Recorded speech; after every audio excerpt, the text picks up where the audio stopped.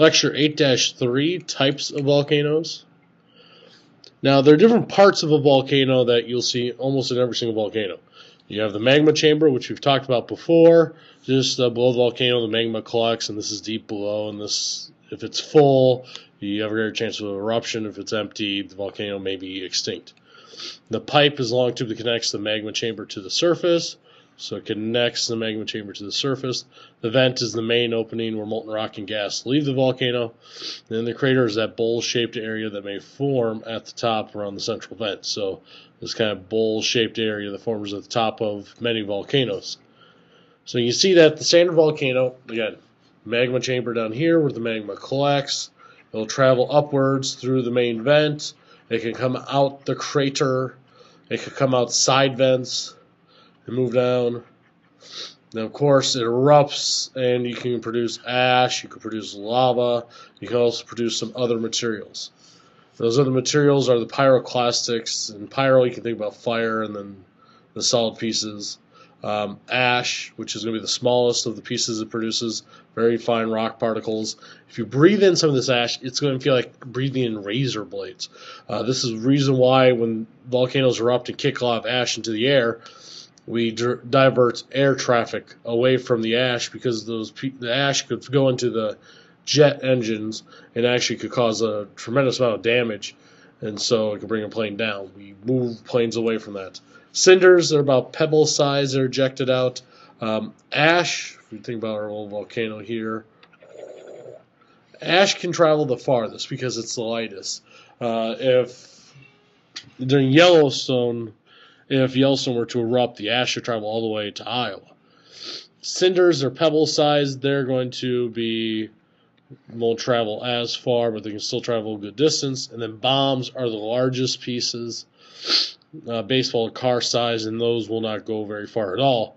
And that's because they're the heaviest. And so ash will travel the farthest, cinders not as far, bombs the least, but they all can do damage. Ash, of course, can do damage over a larger area, and during very, very big eruptions, the ash can get up into the atmosphere and actually cause global cooling, where the ash would reflect sunlight back into space instead of allowing it to come and heat up the surface, and that can actually cool down the Earth. And it has happened in previous major eruptions. We've been able to measure the drop in average temperature after these eruptions. Now, there are three main types of volcanoes. The first type is called a shield volcano, and it's called this because it can look like a shield laid on its side. These tend to be the widest volcanoes just because they have a very gentle slope. They get kind of slow lava flows, but there's pretty much no large pressure buildup. The lava just comes out and then moves, and it moves away. And as it moves away, it'll harden, forming the nice little volcanic island here. The Hawaiian volcanoes are pretty much shield volcanoes for the most part. And this allows the islands to be constantly growing because the lava is coming out and cooling and making the island bigger and bigger and bigger. The shield volcanoes do not have explosive eruptions. These are the big characteristic of non-explosive eruptions. These are the main ones to have that. The cinder cone will have a slightly explosive eruption. They're steep, but they're not necessarily huge. So whereas the shield volcanoes, gentle slope, wide, a cinder cone could be much taller, but definitely not as wide. It has very fast lava flows and may have ash, cinders, and bombs. And this is, if you look at it, you can even see a layering of that helps form that. So different layers of material that forms that. This, again, lower pressure buildup, so this will not travel as far. And typically cinder cones have a smaller magma chamber, so the material is going to be forming in one small area. These volcanoes can form quickly and then die out just as quickly. The characteristic explosive volcano, the one that can cause the major eruptions, are called composite or stratovolcano. It goes by both names. And the reason why, it's a composition of different layers or strata, and so it's made of pyroclastic materials. It's explosive, fast lava flows, large pyroclastic materials. It's tall and cone-shaped. So whereas, again, here's our shield volcano. Here's our cinder cone, which is much steeper. This is going to be the bigger volcano than those. Not as wide as the Shield because it gets very tall. When we think of Mount St. Helens, Pompeii, Vesuvius, you hear any of the major volcanic names, you're going to be thinking about a composite volcano. We're going to have very large pressure buildup. You're going to have large explosions. You're going to have material sent for miles, large ash clouds. So these are the explosive volcanoes. These are the ones that can do the most damage of the main three. Now, there is a fourth category. These are not as common, and we have not witnessed an eruption of these, but they're called supervolcanoes. They're pretty much a massive volcanic eruption. It's rare but incredibly powerful. Thousands of cubic kilometers of matter can be ejected, and the dust and ash from the eruption can cool the world's climate for years.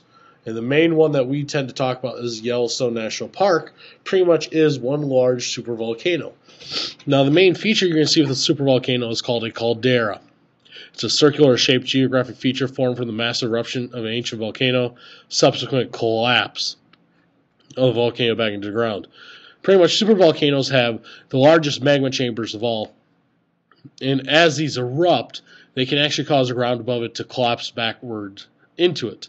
But these magma chambers are constantly getting refilled and erupting every so often. So caldera formation, you may have a typical volcanic landform. You can see that our magma chambers down here. And we, of course, have lots of these little side vents. As the pressure starts to build, the volcano starts erupting. Eventually, though, the ground weakens. You get more of these cracks, and then it collapses inward. And then we can see our nice little caldera here, will cause low depression. This is Crater Lake, which is in the United States, and this is pretty much one large caldera. Now, this is pretty much to an extinct volcano, not one we're typically worried about, but it is the same thing that formed Yellowstone. It's just a much smaller scale. Think about why we worry about Yellowstone. When Mount St. Helens erupted in 1980, its ash covered a large region here. It was carried out by the wind. These dark areas here are from pretty much past supervolcanic eruptions. Now, Yellowstone right now is right here. It erupted 2 million years ago and 630,000 years ago, and we've collected the ash in large parts in Nebraska. We can actually found it caused some extinctions, caused some massive deaths of animals, and you can see that both of those reached into Iowa. We could actually probably find some of these in the bottom layers of rock, but of course it's going to be small amounts. But a current volcanic eruption in Yellowstone, and again, when these erupted, Yellowstone, the caldera, has been moving. It used to be over here, and then it erupted and moved and moved and moved, and it's constantly in motion. That's because, remember, the whole North American plate is moving this way, and so this is a hot spot that's forming it.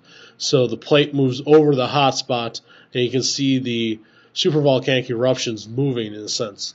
Now, Yellowstone has caused a lot of news in the last 5-10 years because the amount of earthquakes happening in Yellowstone have greatly increased, which could mean that the magma chamber is refilling and getting ready for another eruption.